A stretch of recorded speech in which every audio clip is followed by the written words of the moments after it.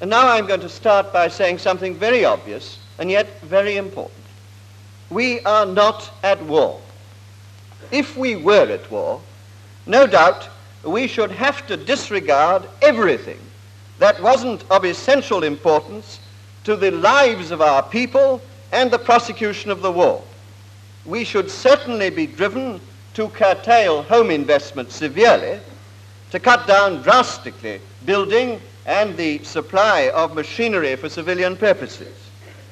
We should very probably, Mr. Chairman, if we were at war, be thinking of having to reduce our exports pretty far, and I think we should be looking round for assistance to enable us to continue to buy essential imports.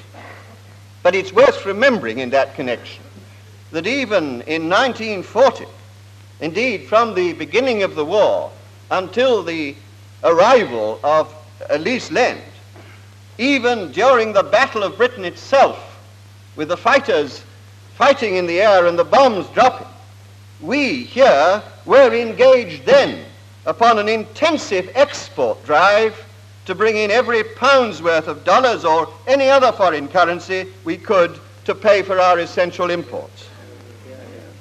Well, sir, thank God we are not back in 1940. How much more, then, is it obvious that we cannot now, because of our peacetime defense program, despite our peacetime defense program, proceed to neglect our exports and assume that somehow or other somebody else is going to find the wherewithal for us to pay for our imports, as well as exports and home investment.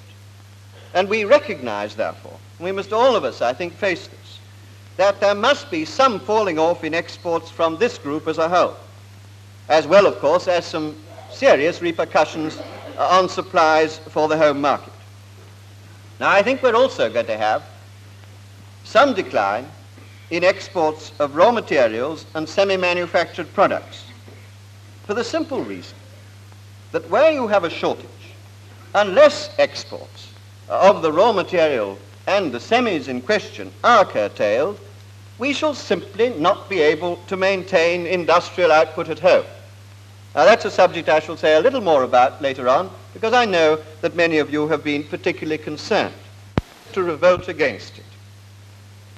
So within the limits set by these considerations, which I have thought it wise to set out quite frankly before you, you may be sure that we shall do all in our power to assist you in your great and important task.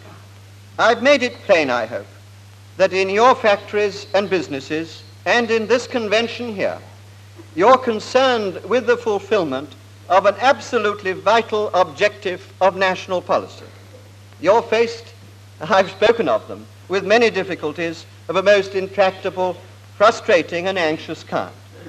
But I hope you'll be encouraged by the thought, which I here and now confirm and emphasize to you, that in the opinion of the government and the country, your ventures and your efforts represent one of our greatest hopes of riding the present rough economic waters and coming safe home to more stable and less difficult times.